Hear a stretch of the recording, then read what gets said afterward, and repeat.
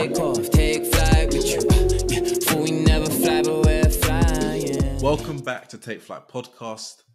This episode is a Take Flight Takeaway episode with myself, Daniel. So a few episodes ago, I spoke about the benefits of an American Express Gold membership rewards card, and I compared and contrasted them to two British Airways American Express cards, that being the free one and the Premium Plus BA American Express credit card.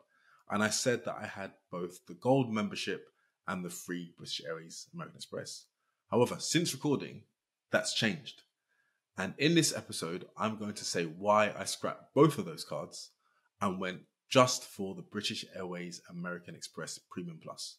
So if you're eager to find out more, stay tuned and listen to this episode. But if you want to hear more about those cards, please do scroll through the archives, not too far back, to hear what I shared about those cards. So since recording the last episode, I spoke about the membership rewards card, how it was great for air lounge access, and then the American Express cards good for accumulating Avios points. However, I took it upon myself to think deeply about the cards I had and what I wanted to get out from them. Given that I was at the time silver status on British Airways, I got lounge access when I was flying with BA, which more often than not, I'm flying BA, so the lounge access wasn't really required for me or needed or a benefit for myself. And the free British Airways credit card was based on the fact I didn't want to pay for 2 membership fees. And I since scrapped both of those and went for the Premium Plus card. The reason being, although it comes with an annual fee of £250 at the time, which has now been increased to £300, I wanted to take advantage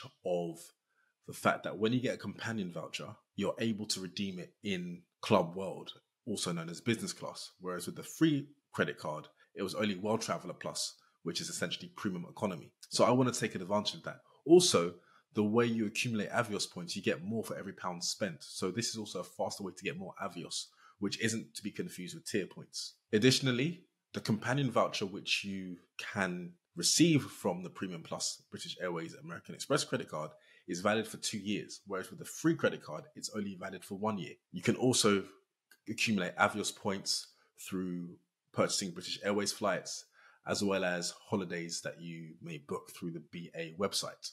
And this is something that was hugely beneficial for me, especially when booking holidays with the family. One thing that I should express is, with the British Airways Premium Plus credit card, you can collect Avios from a number of different merchants, probably many that you didn't know.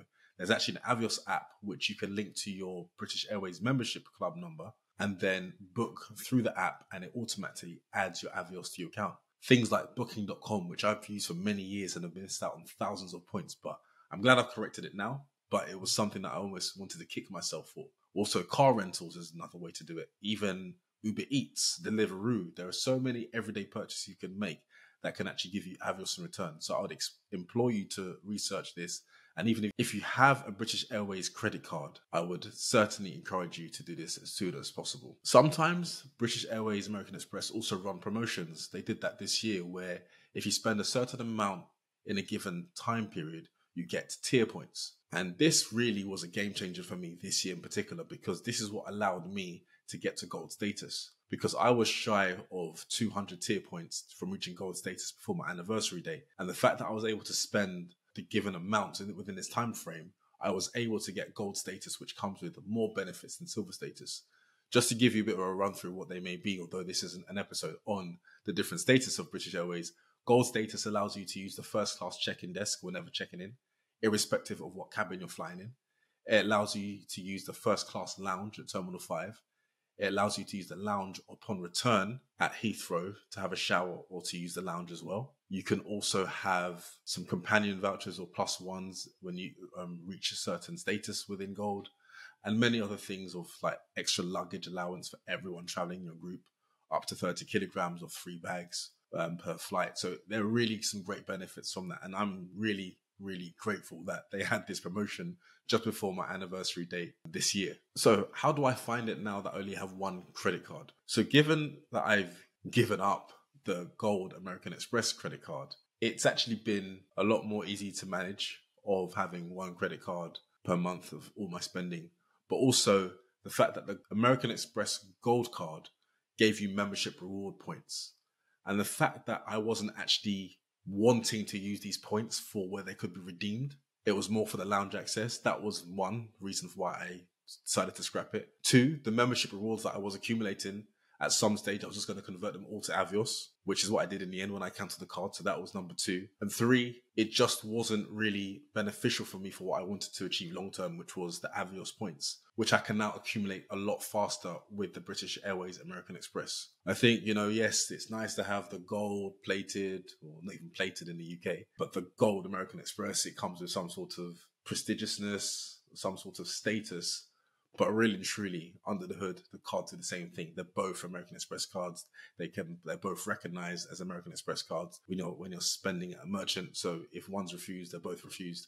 So I would strongly recommend, if you do have a British Airways credit card, I hope it's serving you well. If you have the American Express membership rewards card, specifically the gold one, I would encourage you to think about whether that's satisfying your needs and actually serving you as a purpose. Of course, the Platinum American Express card has many different benefits to the British Airways. Of course, gives you lounge access wherever you're flying from. So all in all, I gave up my gold membership rewards card as well as my free British Airways credit card to go for the British Airways Premium Plus credit card for the reasons outlined. Running through them, get Avios a lot faster, get a companion voucher that lasts for 2 years, get a companion voucher that I can use in business class. And it's just one card that I can use for everyday spending whilst accumulating Avios. So I hope you found that insightful. I hope you found that useful. And just one fun fact actually before I end. Because I've been able to accumulate so many Avios, which I'm thinking about when I'm actually going to redeem it, I recently hired a rental when I was away in the US. I went through the Avios app, booked through Avis, which I'm a registered member of. I've never actually hired or rented a car with them before,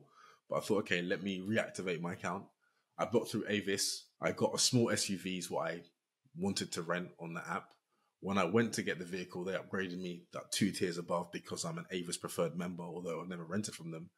And when I booked on BA.com, which is where, through the Avios app, it takes you to BA.com, you can redeem your Avios points to take some of that money off.